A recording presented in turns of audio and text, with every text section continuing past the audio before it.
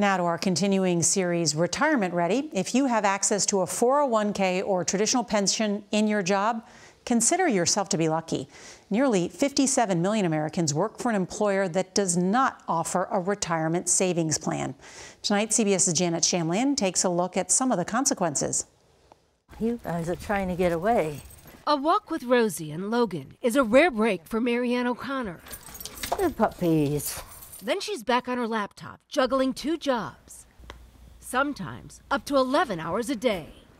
What did you think you'd be doing at 66? Oh, I would hope to be retired.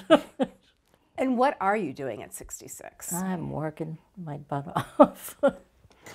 No savings, no 401k, not even enough to cover an emergency. She sold her home and with 2 other women bought a smaller one, living together to save money. Thank you very much. How has that been?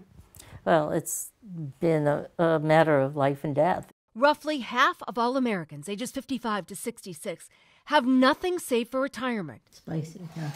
O'Connor knew she'd be in that group, adopting and raising 3 children as a single mom. I have a live for now philosophy, I guess. How's that serving you now? Oh, it's horrible. You can always improve your situation. For her and others without a nest egg, experts say it's not too late to make a plan.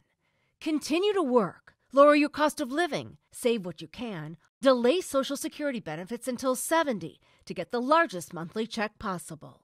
And avoid risky investments to make up for lost time.